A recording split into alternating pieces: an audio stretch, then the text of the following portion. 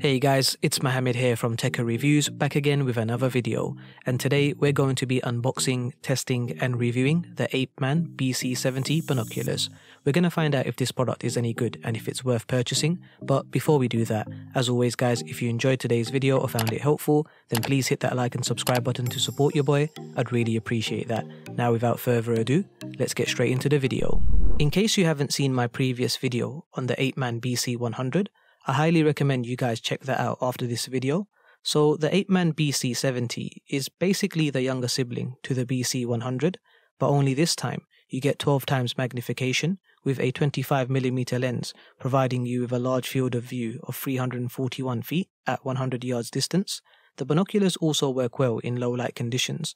However, please note, the product does not have night vision support included.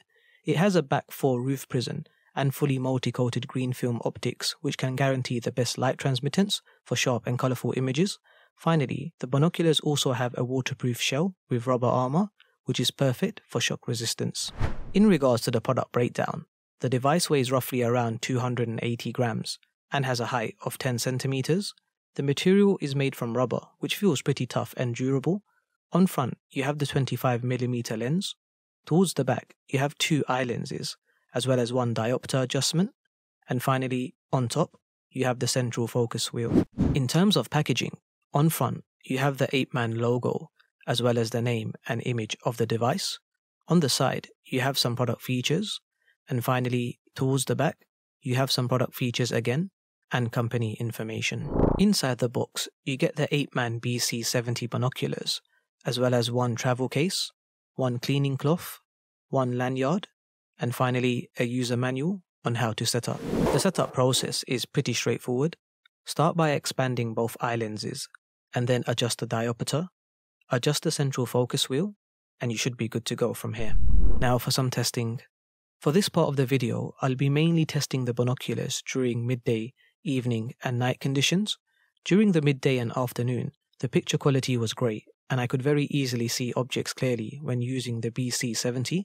However, during the night, it became difficult to see anything during this time period. The binoculars did work well in low light conditions just before sunset, so if you are planning on using this at night, then you may want to consider starting a little earlier during the day.